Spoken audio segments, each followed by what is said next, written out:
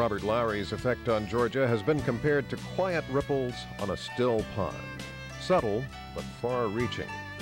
For over 30 years, Dr. Lowery has quietly gone about teaching, supporting, and counseling the state's future cattle producers and industry leaders, creating a ripple effect on the citizens of Georgia. Growing up on a livestock farm in Floyd County, Lowery was an active 4-H'er who gave presentations on swine, beef, poultry, and row crops. He received the State 4-H Meat Animal Award, and through hard work and dedication, he earned the title of Master 4-H'er. The memories I have are many, of course, over the past my lifetime, but some of the memories are 4-H.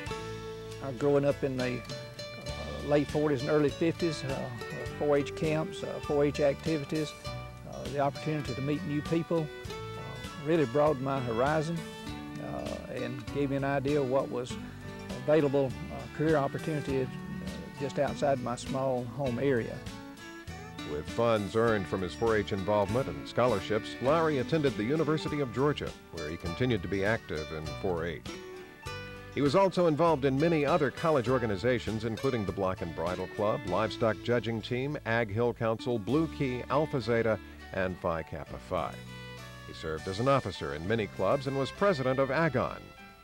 An excellent student, Lowery was selected Outstanding Junior in the College of Agriculture and received the Ralston-Purina Fellowship for graduate work. His interest in animals carried over into his college studies, and Lowery earned bachelor's and master's degrees in animal science from UGA.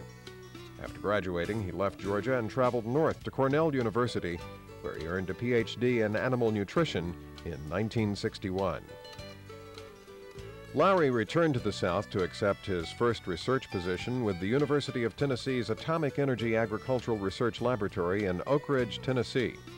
But 1964 was the year he truly returned home to Georgia and to the College of Agriculture, where he accepted a research position with the Animal Science Department at the Coastal Plain Experiment Station in Tifton, Georgia. To fulfill his desire to teach and work with students, Lowery requested a transfer to Athens in 1970.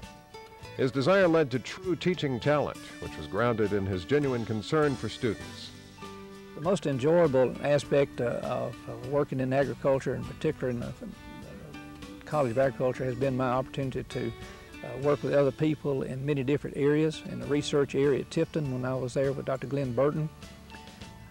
Later on in the research at Athens, and more recently, my greatest interest has been working with students in the college.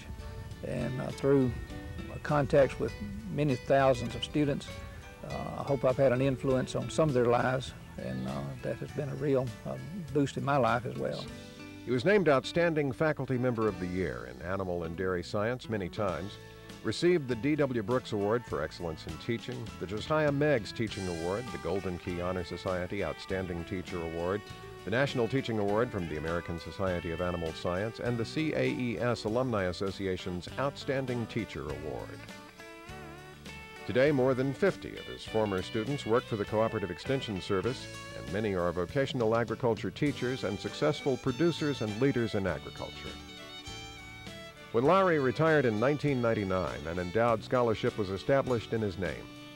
Over $37,000 has been contributed to the scholarship fund, a true indication of the high esteem in which his students, colleagues, friends, and family hold him. Being inducted into the Hall of Fame is a great honor to me.